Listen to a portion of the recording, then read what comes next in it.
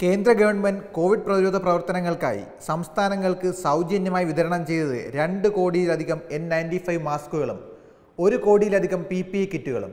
COVID-19 പ്രതിരോധ പ്രവർത്തനങ്ങൾക്കും നിയന്ത്രണത്തിനുമായി കേന്ദ്ര ഗവൺമെന്റ് സംസ്ഥാനങ്ങൾക്കും കേന്ദ്രഭരണ പ്രദേശങ്ങൾക്കുമൊപ്പം ചേർന്നാണ് പ്രവർത്തിക്കുന്നത്.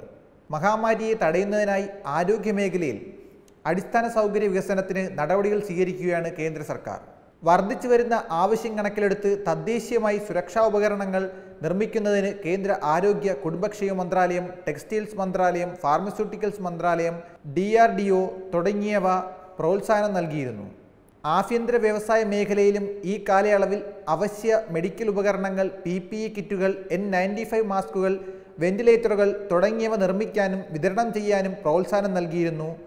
Atmanirbhar Bharat, make in India എന്നിവയുടെ ഭാഗമായി തദ്ദേശീയമായി ഉൽപ്പാദനം വർദ്ധിപ്പിക്കുകയും ചെയ്തു. 2020 ഏപ്രിൽ 1 മുതൽ സംസ്ഥാനങ്ങൾക്കും കേന്ദ്രഭരണ പ്രദേശങ്ങൾക്കുമായി 2.02 കോടിയിലധികം N95 മാസ്കുകളും 1.18 കോടിയിലധികം PPE കിറ്റുകളും കേന്ദ്ര ഗവൺമെന്റ് സൗജന്യമായി വിതരണം ചെയ്തു കഴിഞ്ഞു. ഒപ്പം 6.12 കോടിയിലധികം ഹൈഡ്രോക്സി ക്ലോറോക്വീൻ ഗുളികകളും വിതരണം ചെയ്തു. ഇതുവരെ 11,300 മേക്ക് ഇൻ ഇന്ത്യ വെന്റിലേറ്ററുകളും കേന്ദ്ര സംസ്ഥാനങ്ങൾക്ക് നൽകി. അതിൽ 6,154 വെന്റിലേറ്ററുകൾ ഇതിനകം വിവിധ ആശുപത്രികളിൽ എത്തിച്ചു.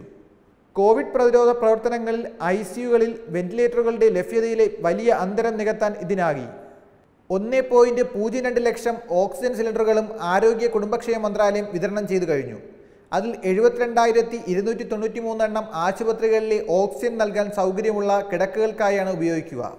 ഡൽഹിയിൽ 7.81 ലക്ഷം PPE കിറ്റുകളും 12.76 ലക്ഷം N95 മാസ്കുകളും വിതരണം ചെയ്തു.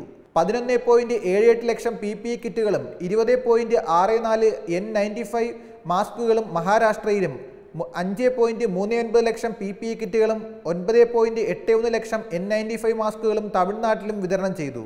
കേന്ദ്ര ഗവൺമെന്റ് കോവിഡ് പ്രതിരോധ പ്രവർത്തനങ്ങൾക്കായി സംസ്ഥാനങ്ങൾക്ക് സൗജന്യമായി വിതരണം ചെയ്തത് കേന്ദ്ര ആരോഗ്യ മേഖലയിൽ അടിസ്ഥാന സൗകര്യങ്ങൾ വികസനത്തിന് നടപടികൾ സ്വീകരിക്കുകയാണെന്നും കേന്ദ്ര ഗവൺമെന്റ് അറിയിച്ചു.